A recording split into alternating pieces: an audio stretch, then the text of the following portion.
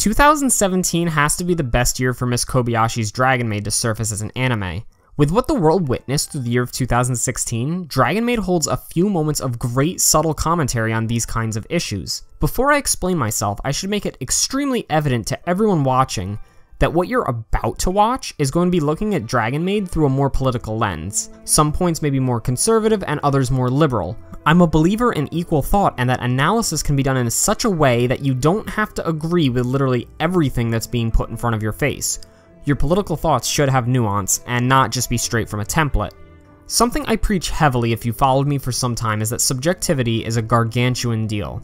No one person can come along and tell you you're objectively wrong for thinking certain things. I mean, everyone has a different set of morals, and that's the crux of many politically charged arguments.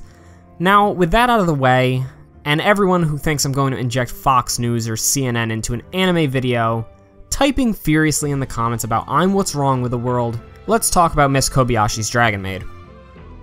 While I do want to focus on the anime as a whole, there are parts in this video where I want to primarily focus on the English localization of this show, because certain lines of dialogue had a more direct message behind them in the dub. The subtitles and even the manga had some differences that allowed more nuance to the interpretation of certain lines. Dragon Maid tackles a ton of different kinds of themes, ideas, and topics, and the main idea we're really presented with simply is a dragon, Toru, living her life in the human world while trying to express her love for her roommate Kobayashi. This love, as Toru suggests, is sexual, and therefore there's many scenes, and I mean many scenes, that push the show into a borderline shoujo ai category. As a main idea, this is extremely crucial with the other minor points being commented on.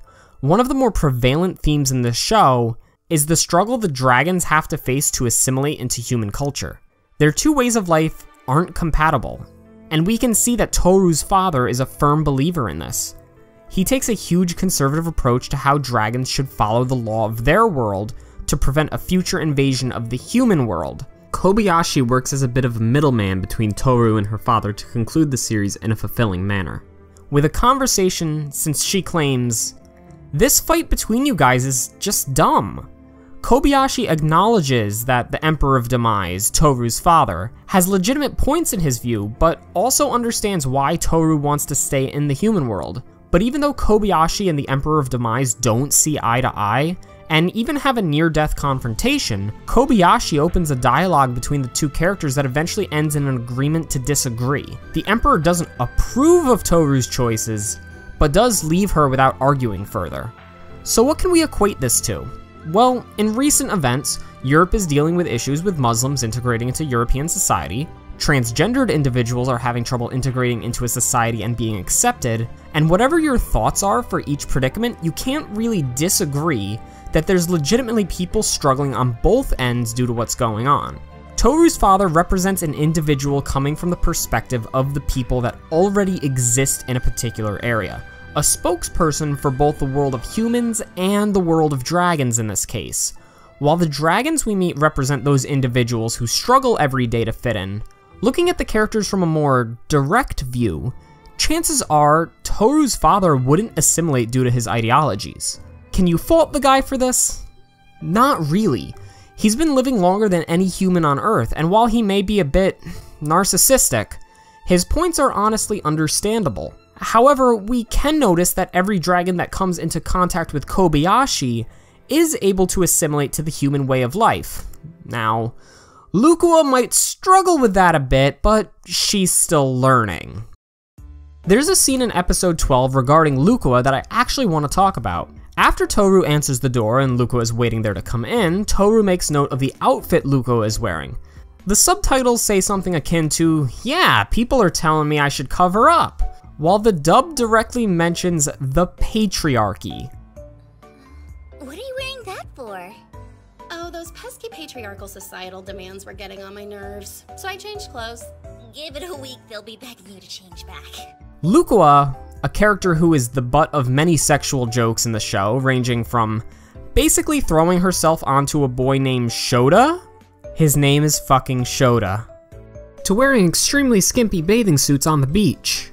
so it's kind of awkward to see this character completely covered up with the only skin showing being her face and hands. When Lukawa blames the patriarchy for having to cover up, Toru replies, "Yeah, they'll just want you to go back to how you were next week." As many people know, the patriarchy is the butt of many conservative jokes. The localization team for Dragon Maid, with script writing by Jamie Marchi and ADR direction by Kyle Phillips, hones in on a societal commentary in a very ironic way. The patriarchy is seen as an oppressive social system, and in this case, it's oppressing Lukawa's ability to sexually throw herself on the general public and on little boys. Good on you, Funimation.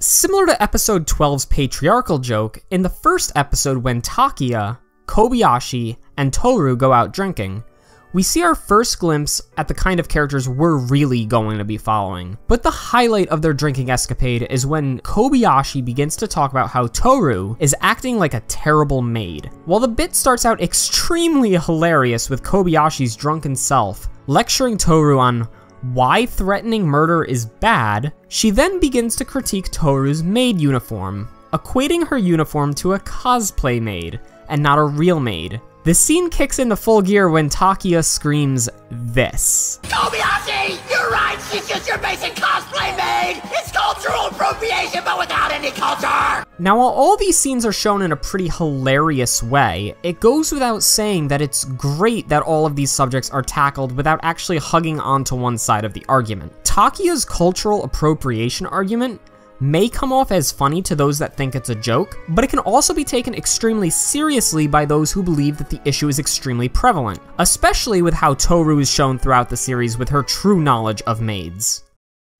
Think about this for a second. Yeah, we're talking about a show that's about cute dragon girls doing cute dragon girl things, and Fafnir doing Fafnir things. But we're dealing with different factions in this series, in a similar, but not so similar way to something like Code Geass. Toru lived the life of a dragon until she met Kobayashi and learned that not all humans were as evil as she had thought. But her father, while not explicitly opposed to the humans of this world, doesn't believe that dragons should involve themselves for the repercussions it could have on the human world. Neither argument could be seen as wrong. Both characters raise good points, and in the end, we just see how opposed these views can be. And since I mentioned Code Geass, let's talk about Lelouch for just a moment. Was he really the bad guy, or was he good? It really depends on how you look at the situation. Lelouch had some extremely heroic deeds he accomplished early on, and even fought against his own evil, his father, Charles. While his actions later down the line became more explicitly evil, in the end, was his final intention one of good or one of evil? Well, I guess more remains to be seen with the upcoming third season of Code Geass, but as it stands, I think this post I found on TV Trope sums Lelouch up very well. And that is why I hate objective definitions of good and bad. People keep trying to shoehorn everyone into two moral absolutes when it's not even applicable. So I would say Lelouch is someone who is trying to accomplish something good for mostly good motives through mostly bad methods. Obviously, the world is a rocky place right now, with Trap-kun being the US president and all, but I think this anime couldn't have come out at a better time, because it's not one of those good versus evil stories like we always see and still thoroughly enjoy. It's much more than that. This is one of the biggest pros to that elitist series, Legend of the Galactic Heroes all you noobs hear about. The idea of good and evil isn't black and white. Hitler was a great person if you ask the right person. But does that mean that he's evil? Well, that depends on you morally, and most people would probably say, yeah, Hitler was evil. But there's still a small minority that might say he was a pretty awesome guy to chill out with, and this is getting extremely grim.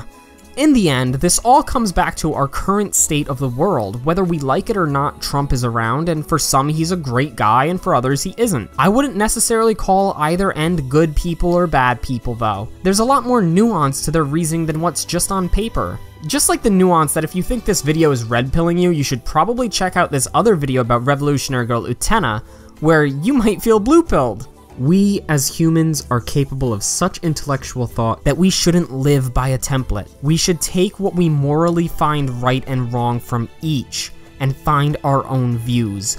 Within reason, we should listen to both sides of an argument, not just one. That's what Miss Kobayashi would want for us anyway.